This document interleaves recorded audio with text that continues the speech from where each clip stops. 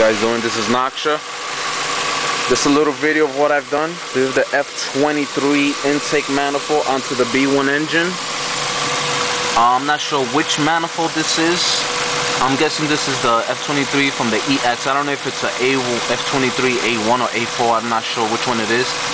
But if you have a B1 engine, you have the FIA that you have to connect. And I think the only way you can connect it is through this nipple here that you have to get with the manifold. There are two different types of manifold of the F23.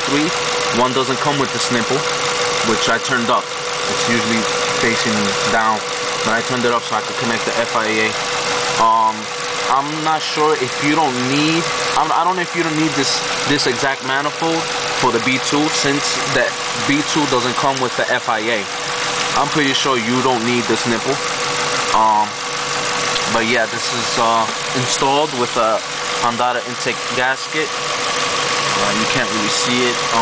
Your fuel rail from the B1 or the B2 will both up. What you will have to do is you do have to extend.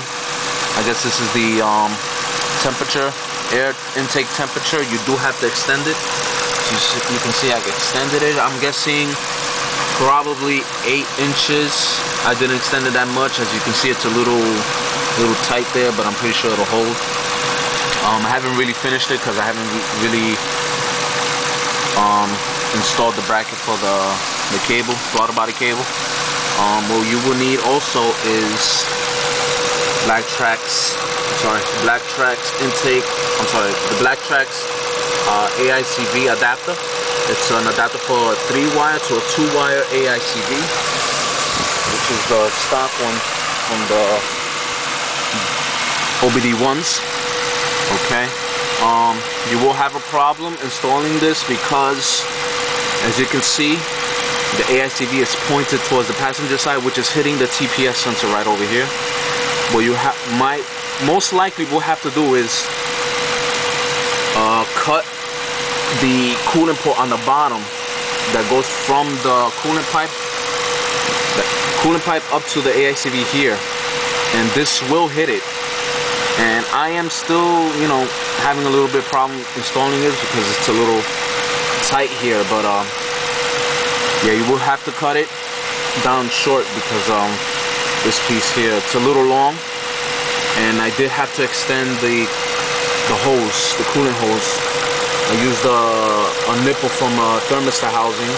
I took it out, and as you can see here, there you go, I extended that.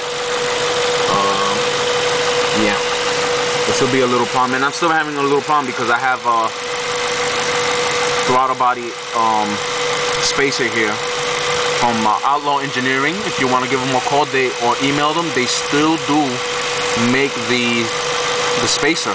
They give you this hard plastic piece with 2 gaskets, and it includes extending throttle body nut bolts here. Cost $35. I would definitely call them. It's a good piece. I mean, I made my own gasket because I used all the ones from before. What I did also is I cleaned up this vacuum, I guess, this hose that connects to this whole mess here. So I took that whole piece out, and I just jumped the coolant hose from the FITV straight to the thermostat housing. And about the vacuum connections, here we go. EGR straight to this nipple here, which is from the B1. Same. I don't know if I forgot if it's the same for the B2, but EGR. Follow that line and connect it straight to the top of this, which goes here and all this crap here and blah blah blah. And then the bottom of the pipe, the vacuum hose thing, goes from the bottom and runs all the way to the top. I mean, you could use either one, but I connected to this one over here. Fuel pressure regulator up here too.